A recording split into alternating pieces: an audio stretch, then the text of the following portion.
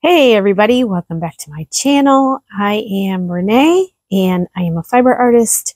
I spin, knit, crochet, and dabble in a lot of fiber art things. And I also raise Angora rabbits and Angora goats. And so we have a small fiber farm here. And I am so glad you're here today. Today is Friday and we are actually awaiting a historical snowstorm. The word blizzard has been used more than once, so we'll wait and see. It's it's supposed to be snowing like right now. The radar shows us in the thick of it, and I'm looking out the window and there's nothing happening yet. So typical for Michigan, you never know what you're going to get when you're going to get it. I think it is coming. I think it's just a little later than what they expected. And so typically when these storms move over the Great Lakes, they kind of morph and change. So we never quite know what we're going to get. So today, like I said, is Friday. I'm filming for my Sunday morning video. And today I am hopping on to talk about felting Angora. I had this question on, I think it was on my Instagram last week. Someone asked if how Angora felted, and I'm going to show you exactly how it does. It actually does quite well. And I am in our basement kitchen here, so I have access to the hot water. And yeah, let's get started. Basically, felting is just hot water or a mixture between hot and cold water, soap, and agitation. And that's when you're going to get felting. Sometimes you don't need all of those things to get felting, depending on the material. I have unexpectedly felted stuff without the soap part. It's one of those sciences that we mess up on sometimes, but for the most part, if you have those three things, you are going to be able to felt Angora. Today, we're going to do wet felting. You can do needle felting, which I have tinkered with some. I always say that needle felters are some of the most amazing fiber artists out there. And I'm thinking of the ones that do like the animals and things that are needle felted and they look just like animals. And it's just amazing to me how they are able to do that. And I just don't think I have that in me. I don't have that. It'd be like painting a portrait or drawing. I don't have those skills. And so I think they're amazing. And I have tinkered with needle felting. I've actually been playing with it this winter to try to make pom-poms out of Angora. I haven't quite gotten there yet. I'm still working on that one, but that might be another video for later. So this will be wet felting. All you need is hot water, a basket full of Angora, some kind of dish soap. I have my Dawn down here because this is where I've been filming, cleaning the mohair and things like that. And so I had my Dawn, so I just am using that today. And then like, I think these are called like lingerie bags or laundry bags is what you're going to need to do this. I did do some this morning already. I haven't felted in a really long time. And honestly, I am not great at felting. I have one of our daughters. I used to pay her when she was living at home when she was young. I used to pay her $1 a felted ball because she was just amazing at it. I don't know what that girl did or how she did it, but she could make the most beautiful felted Angora balls that there were. And I paid her for that ability and skill that she had. And so there are days when I wish she was still around to do this for me, but it does take patience. And there is a threshold where your ball is not felted and then suddenly it's felted. And I'll explain that in a minute. But I did do 3 this morning and actually I threw them in the dryer. They're not quite dry yet. So I probably need to dry them a little bit more. Let me make sure you could see this. Get them in the right order.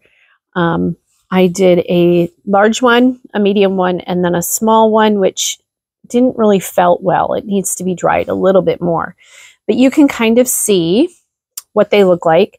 The medium one actually turned out really good. It's got some stiffness to it, which is what you want. And if you go, what I use these for or have used these for in the past, and I'll try to pop a picture in here because I was going to bring something down and I didn't. I have used these for keychains, just keychain hooks with beads on it and then a felted ball on it. And if you go to my website, my theme picture across the top, my header picture, has a felted necklace that I used to make felted necklaces. So most of it was beads, and then around the front would be, just depending on how many felted balls, I would start smaller and go to a large one in the center and then go back around. So usually 5 to 8 beads, depending on how big the necklace I was making. So that is what I use them for. I've made bracelets before also. And so they can be used in jewelry making. And also I've made earrings out of them, which I also forgot to bring down. I am going to actually pause this video.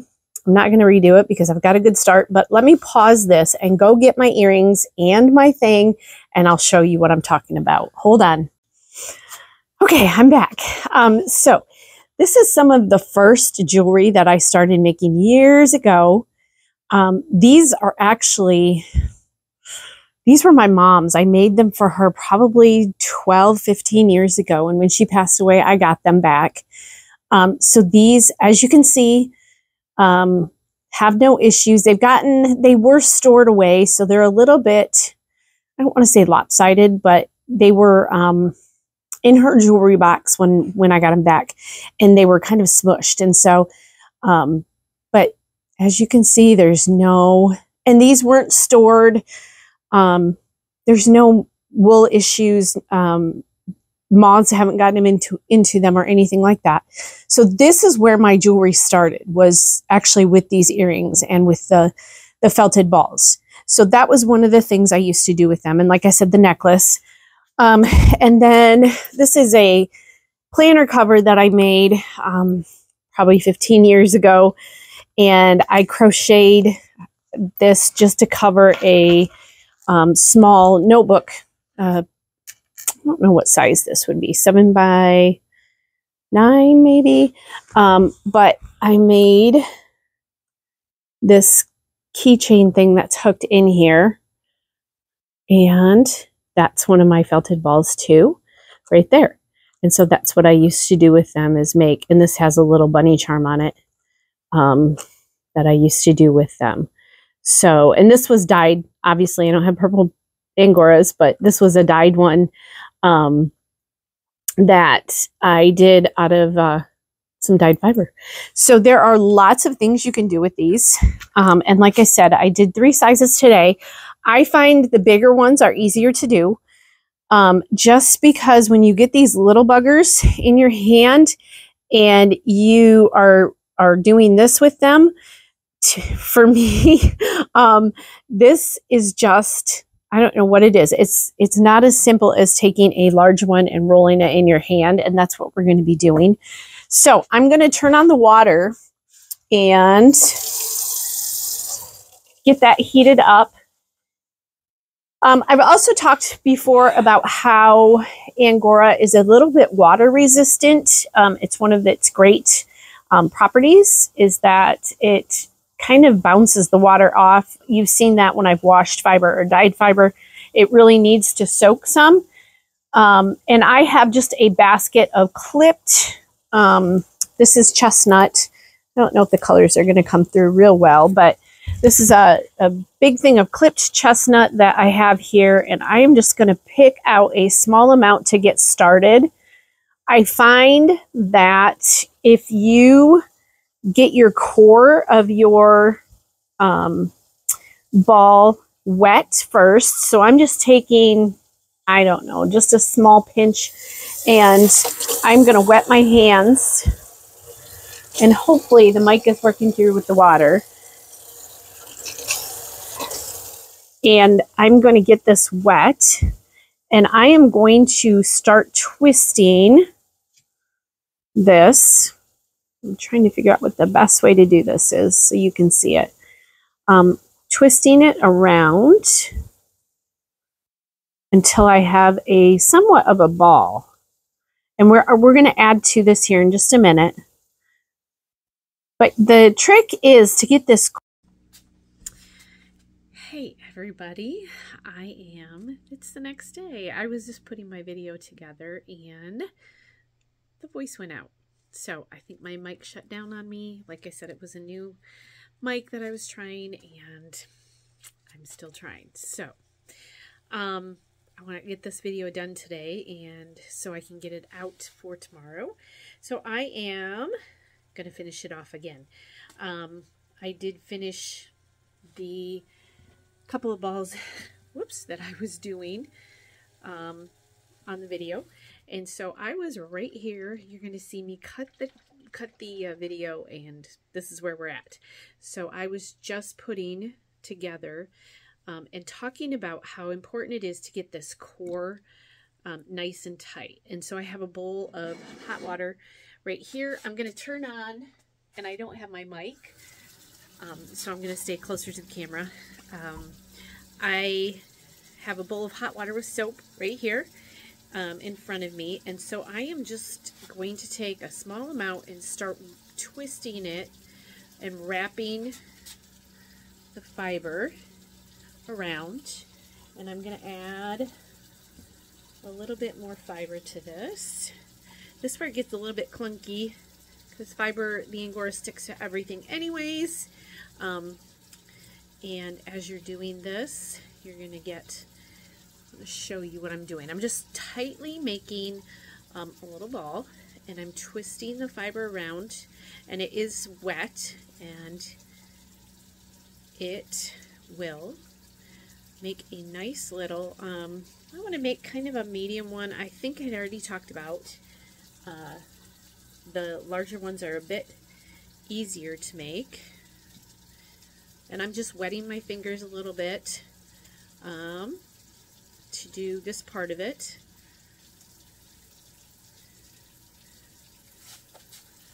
See there, I kind of have a roll, so I'm rolling it and then turning it as I'm doing that. And I think that is going to be perfect size. So once you get your ball, you're just going to get it wet with the hot water. That one's gotten a little bit cooler. It already has soap in it, and so you're just going to essentially roll this. And I like to do this method where you're kind of squeezing it back and forth. I'm going to add a little hot water to this one.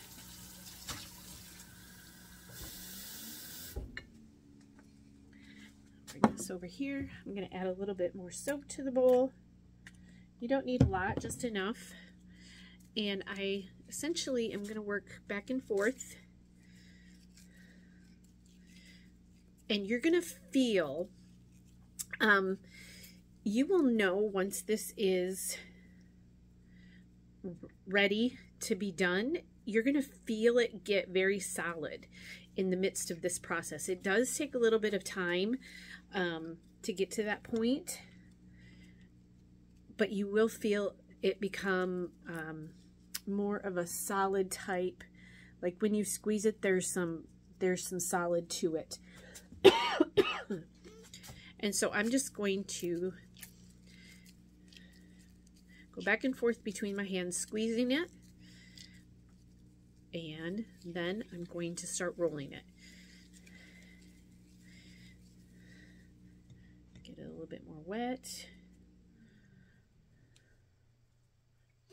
And this is the felting process. If you feel like you want to make it bigger, you can do that at this point just by taking a small amount, and you would just wrap it around the base of what you have made, just like that. It's almost like a bale of hay that you're making, and squeezing as you go along with the hot water and the soap. And so it's a lot of working. That's why these medium to bigger sized felted balls are a little bit easier to work with, or easier to make for me. I think I already talked about this, and if I didn't, this might be a repeat, but I have my hands starting to show their age a little bit. So I have a little bit of arthritis in my fingers, and some of this stuff to do little pieces. I did, let's see, where's my small ball? I did a small ball yesterday, and I had showed you the earrings also. So I added to it, and I'm just going to keep doing the motions. This is the agitation that I talked about at the beginning of the video. Add a little soap and water and agitate, and there will come a point where this is going to solidify, and you will feel it solidify. There's a little bit of patience involved in this too, but you will get there. And I can kind of feel it right now getting more solid in the center. That center of the ball getting more solid.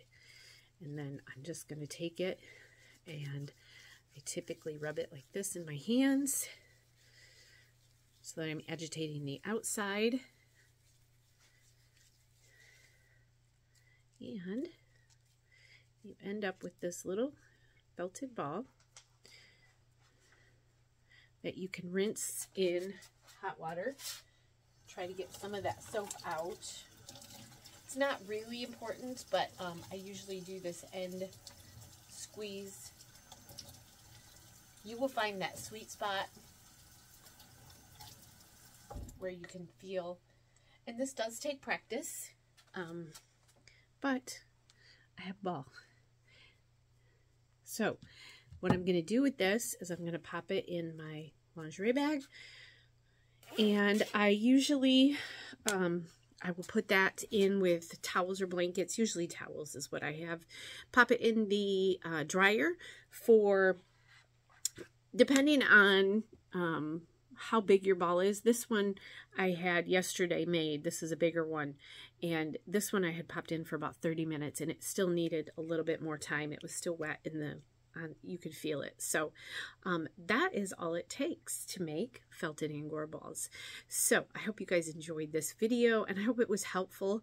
If you have any questions or comments, please leave them down below. I'd be glad to help. If you like this video, please click that like button, and if you don't already, please subscribe to my channel. I would greatly appreciate it. I hope you guys are having a great weekend.